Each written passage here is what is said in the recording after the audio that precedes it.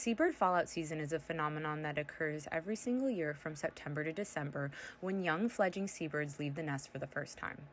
The Hawaiian Islands are home to numerous seabird species, but petrels and shearwaters are disproportionately affected by seabird fallout.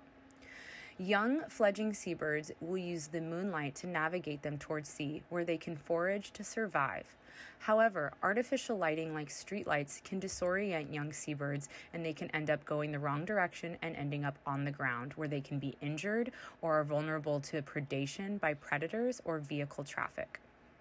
You can still help, though. If you see an injured or downed seabird on Oahu, make sure you call Hawaii Marine Animal Response so that we can respond and transport the seabird for the proper care that it needs to be released back into its natural habitat and increase its chances of survival. Hawaii's native seabirds are part of what make our islands so special, and they contribute to a healthy ocean ecosystem as well.